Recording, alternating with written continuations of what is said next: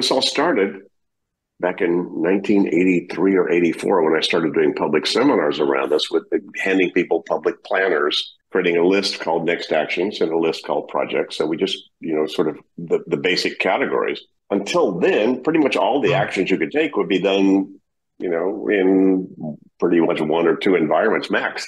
That's right. So as soon as the mobile phone showed up, guess what was possible? You could make calls from almost anywhere. So I split my own next actions list into next actions calls and all the rest. Because now, while I'm at with a phone, I can't do any of the other stuff, but I could make all these calls. And then I was doing a seminar and I had a great old friend and he had a sailboat. He said, wow, David, there's a lot of stuff I need to do at my sailboat. So I created an at boat list.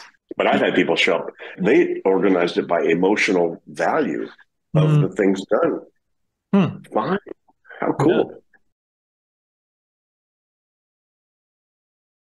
It's one of the concepts that we often talk to leadership about is the four levels of competency. You have, you're at the beginning of anything new that you endeavor, you're an unconscious incompetent. And hopefully you became a conscious incompetent, meaning you're at least aware that you're not good at this.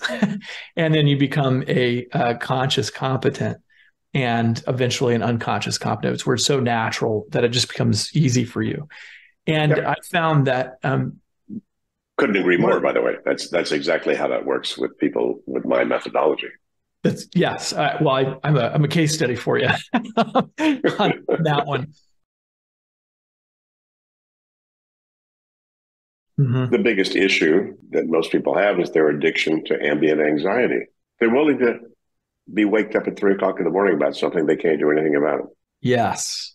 How do you change that? My job has been to demonstrate what it's like to walk around and have nothing on your mind, no matter how busy or whatever you're doing. And I can pretty much, that's kind of how I live my life. And people go, wow, David, you look so relaxed. What's going on? Well, what's not keeping you relaxed?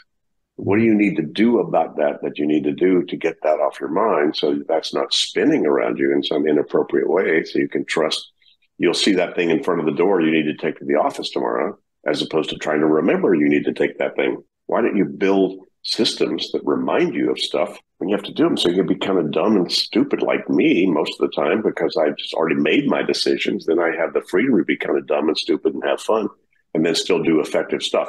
Now, as simple as that sounds, that's it.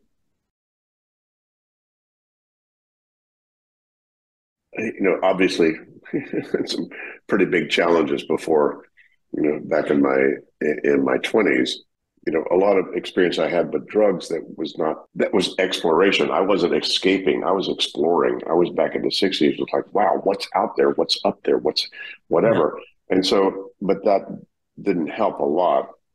In terms of my nervous system and my physiology or whatever. And then I got kind of ran off the rails. Oh, I did everything, I snorted heroin for a year and,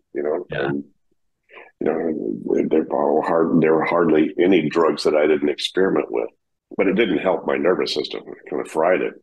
I'm sure. So I haven't done any recreational stuff since 1971. So, and you live in Amsterdam. I mean, that's an amazing. Well, come on. The Dutch don't do that. The tourists that show up that do all that stuff. There you go.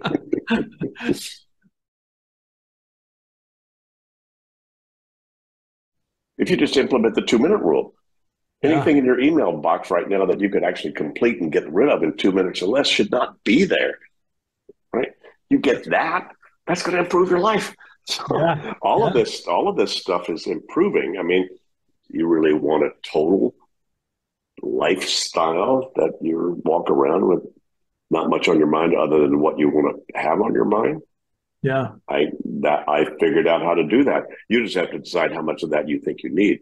Most people are okay.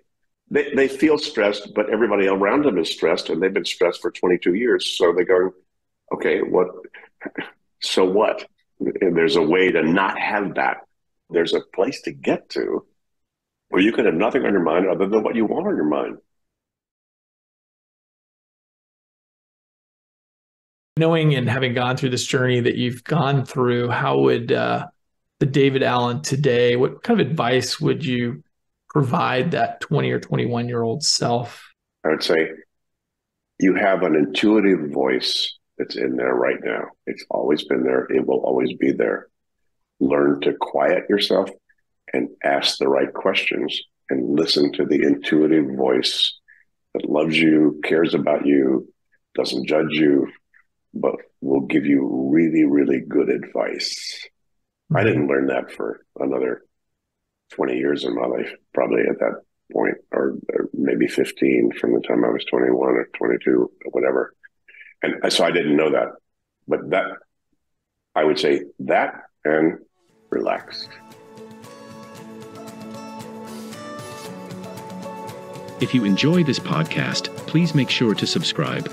And to stay updated on everything that the Action Catalyst is up to, make sure to follow us on Facebook and Instagram at Action Catalyst Podcast and on Twitter at Catalyst_Action. And thanks for listening.